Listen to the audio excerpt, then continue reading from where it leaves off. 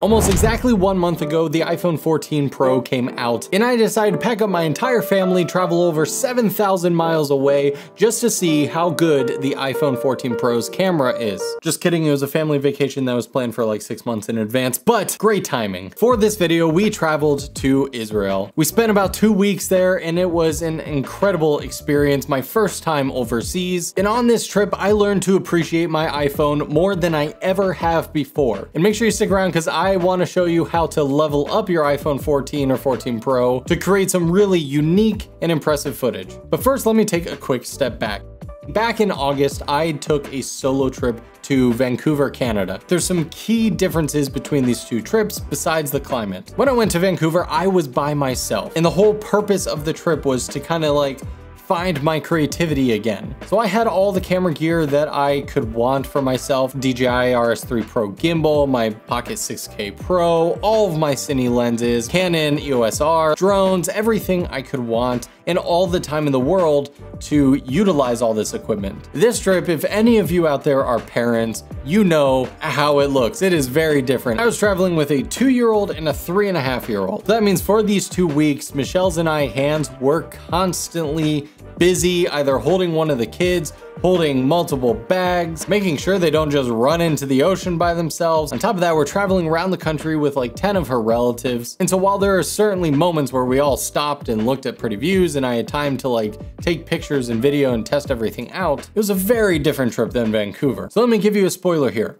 I did not touch my Pocket 6K Pro or Canon the entire trip, except for one time on the very last day. I went out with my Pocket 6K Pro just to get a handful of sample shots against the iPhone so I could make that specific video. The rest of the 2 weeks, I didn't touch it. It wasn't on purpose. It's because we have finally reached that point, in my opinion, where the benefits of a phone that is just in your pocket, that you can still be holding a toddler in one hand, whip this out real quick, while also retaining enough quality, dynamic range, and just beauty in the final image, that it was justified to me to just use my phone the entire trip. Of course, if I was out there and doing some paid gig or it was a solo trip, I absolutely would have been using my RS3 Pro and Pocket 6K, but on my phone, I shot over 1,500 photos and videos in that like 12-day time period. I filled up the phone twice. It's currently sitting at 956 gigs out of the 1 terabyte. It is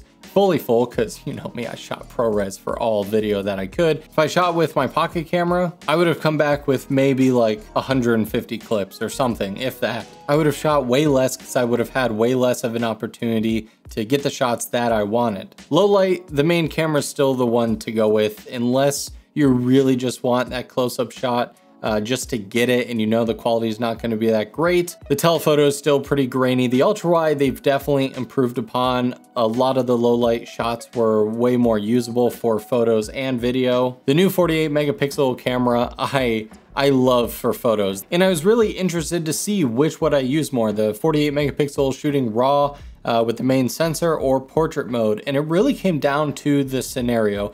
I'm starting to trust portrait mode a lot more. I know that it's going to be a lower quality file because it's not raw, unfortunately. But sometimes when you just want to capture a moment and you want that separation from the subject in the background, and you know, it's just something nice on your phone, portrait mode is really cool. And so if I was far away from a subject, if I was like shooting into a group and I wanted to isolate my kid or wife or something, portrait mode was the way to go. It gave me that artistic look very quickly and still gave a really nice image. And of course, you can kind of change the aperture after the fact to make it a little more realistic. A lot of people say change everything to like f8. Same thing with cinematic mode, we'll talk about that. But if I was close to a subject, because the sensors have gotten bigger each year, especially on the main camera, you get this really nice natural depth of field behind the subject, and every year it's gotten better, and this year's no exception. That mixed in with the HDR computational photography of the phone, the reason I never touched my Canon EOS R is, one, the 48 megapixels is now higher. Again, I'm not even gonna debate the fact that yes, it's a full frame versus a like less than 1-inch sensor. I even took these two indoor shots side by side. Now the focal lengths kind of give it away, so I'm not even gonna try trick you guys which one is which. But it's pretty damn impressive that one of these is from a phone and one of these is from a dedicated mirrorless camera. By the way, I think I'm gonna do a video on my favorite photo editing apps because I keep switching back and forth between Lightroom and Darkroom. Let me know if you wanna see that video. Now, as I said in the beginning, I shot ProRes as much as humanly possible. In the right lighting, when you frame things creatively and you understand the basics of filmmaking, some of the clips are just unbelievable to me. Cinematic mode. Hey, Future Michael here, and I'm talking about cinematic mode, and one of the things I forgot to say while we're recording this is last year when cinematic mode came out, I didn't really even play with it more than a couple test shots because of 1080p, but the fact that it is now in 4K, I used it way more for the following reasons. Kinda similar to portrait versus the ProRes stills. It kind of depended on the subject that I was shooting. There were times where I just wanted that creative, really blurry background, and so I'd throw on cinematic mode. But I noticed something, especially on the beach when it was really harsh daylight. Cinematic mode seems to contrast things in the post-processing that makes it look a little too crunchy, phone footagey in my opinion. Whereas if we compare the ProRes that I shot on the beach, that looks like it's coming from a mirrorless camera. And the fact that that is 10-bit footage, so it allows you to color grade it a little bit if you want to add some style to it. All right, but you guys want to see the setup that I was using for the majority of the trip.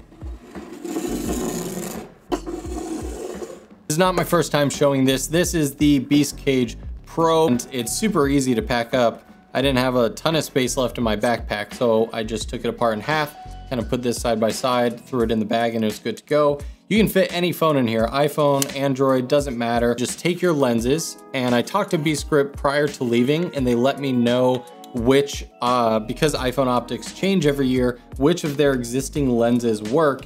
And they told me the ultra wide Kenko lens, which I brought along as well. I took some sample shots with, but then they also let me know the 133 anamorphic lens worked with the new iPhones as well. And so this was my pro setup for this entire trip. And I shot the majority of the ProRes video with this. And I think the footage looks awesome. And by the way, if you get annoyed of iPhone lens flares, especially at night, throw on a mobile lens in front of it, and it is going to improve lens flares so much. But yeah, I loved this because I literally just clipped this onto my backpack. So I'd have my backpack and there's that little like strap that goes right here. So I just have this like dangling, and most of the time I'd leave my phone in it, but it attaches so easily that, you know, I could run around, shoot like this, attach it right here. If I needed my phone to be a phone, I just simply squeeze that, take it out. I was really curious when I got back if I would sit here and be like, man, I wish that I just put in more effort and I used this guy. Yes, this would have given me technically higher quality footage that I could watch in a theater, and it looks incredible. But let's be real for a second. For those of us who go out, whether it's still photography, mirrorless cameras, or video, and you shoot hundreds or thousands of images, when you get back and you dump it all on your computer and you make the folder for, you know, Israel trip 2022, how often are you going back and searching through all that and looking through it? I don't doubt that you do it. I do that. I love going back to old footage I shot years ago, but I don't do it that often. But you know what I do often is go through my phone photos. I'll sit there, I'll scroll, you're talking with someone at, you know, a party or something, and oh, you remember that time we did this? Or how was the Israel trip? And oh, let me show you real quick. And you can just sit there. You don't have to be like, oh, it's on my SD card at home on my desk. So not only is it more convenient to shoot on here, not only do you get incredibly high quality footage from here, not only is the phone waterproof so you can shoot it in an ocean, which worked out great, it gives you the ability to capture memories, and it gives you a device that you will go back and look at those memories time and time again. And it makes it so much easier to post it if you want to share it with friends and family. It was the whole package. If any of you out there are debating getting this phone, I think you're going to be incredibly happy. All phones nowadays, you know, Pixel 7 just came out, Samsung S22 Ultra. I'm not saying those aren't good phones either, so don't start going there in the comments. All I'm saying is that Israel was basically the toughest test that I could put on this brand new phone, and it passed with flying colors. If you guys enjoyed this video, make sure you get subscribed. Make sure you check out one of my latest videos where I talk about my first impressions of the Apple Watch Ultra, which I just got. Thanks for watching. See you in the next one.